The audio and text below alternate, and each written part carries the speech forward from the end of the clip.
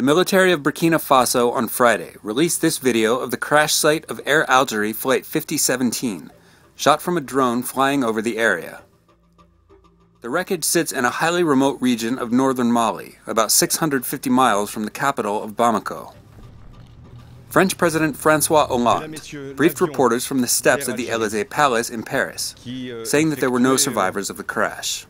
The Associated Press reports that France, which has maintained a large military presence in Mali since 2013 to battle Islamist insurgents in the area, currently has more than 200 troops guarding the site, awaiting the arrival of accident and criminal investigators on Saturday.